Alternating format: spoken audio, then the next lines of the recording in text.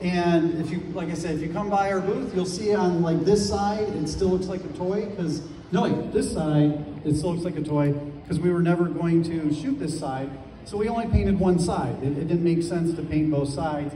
And also, this side is where we could hide all the mechanism to move the arms, or, you know, like the legs puppeteer from below, so that's not a problem. But we wanted to hide, you know, the mechanisms that move the arms and move the head.